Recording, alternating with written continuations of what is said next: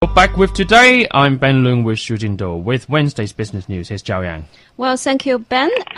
Let's check out some of the key events on the corporate front in China this week. And join me on the line is Jeffrey Towson, professor of investment at Peking University Guanghua School of Management. So this week, we see that internet giant Tencent announced it was buying 15% of Lejü, the online property platform of eHouse China Holdings. This is the third such strategic acquisition announced by Tencent in the past 2 months. So, Professor Dawson, what is the rationale for the Lejü's acquisition, and what is the value for Tencent of moving into real estate? This is really the third one of these we've seen in a matter of weeks by Tencent, and the strategy seems to be pretty smart and clear. It's they're accessing Lejü's real estate data and then moving that onto their mobile platform. As if everyone's got their phone with WeChat on it, suddenly having real estate data as you're going around town makes a lot of sense.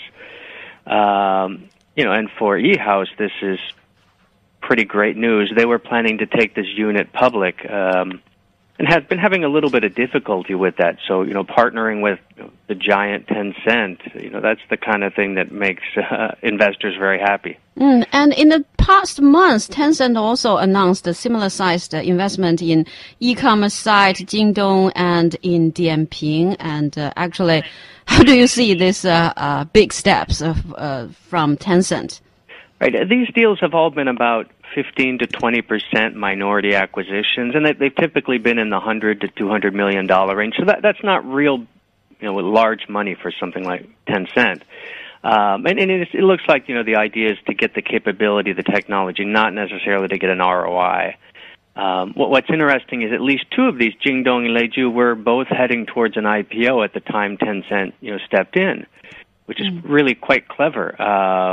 It gives them a lot of flexibility on what they can pay, and it probably makes the acquiree, flexible as well. It's clever, yeah. And also, we got the news that China's four state-owned banks, the Big Four, are set to report their 2013 financials, and indications are that slowing earning growth will be the main theme for all of them.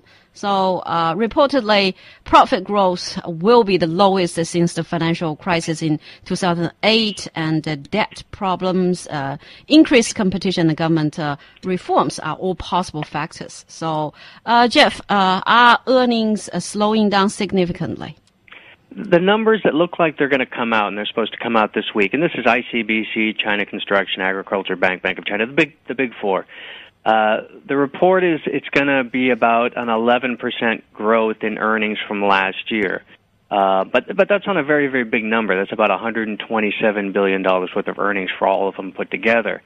But that is lower than we've seen in the past. It's lower than it's been in many years. ICBC will keep its title as the world's most profitable bank, probably. And, these banks are still managing at least 50% of the household savings of China. So it's a huge number, but the number's slowing. Yeah, but what are the reasons or factors that hindering this earnings? I'm coming to think that the Chinese state banks are really maybe the most interesting story of this year, because they seem to be sitting in the eye of a very big storm, or at least a very interesting one. They're getting buffeted from all sides. You mentioned a couple of them. You have the government, the central bank pulling back on lending, and that traditionally has been done through them. So you're seeing the lowest levels of lending since probably 2005, lending growth. You're seeing shadow banking come at them from one side, luring away depositors, which is competition. You're seeing these loan defaults coming up. Every couple of weeks we're seeing one. You're seeing private banks being given, these trial 5 banks have been given private licenses, basically. So you're going to see 5 private banks move into this space. And then on top of all this, you have groups like Alibaba, who are just coming up with surprise after surprise. They come in with their online banking product and scoop up $80 billion in a matter of months. It's just coming from all sides. It's really amazing to see what's happening in the sector. And final story, following on the heels of Alibaba's decision to go public in the USA instead of Hong Kong, Shuanghui International, China's largest meat processor, is now going public in Hong Kong. And this is the company that made headlines last year by acquiring Smithfield Foods for almost $5 billion, the largest Chinese acquisition of an American company to date. So, last question, Professor Towson, is this a significant change for the Hong Kong exchange, which has been somewhat criticized for losing the Alibaba IPO to New York, or just a nice timing? It's pretty nice timing. IPO market, it's a lot about bragging rights. Who has the biggest IPO? What's the most famous company? And, Alibaba, and there's a lot of fees. I mean, these are hundreds of millions of dollars of fees each one. So IPO for Alibaba going to the U.S. instead of Hong Kong, that was, a little bit of a blow.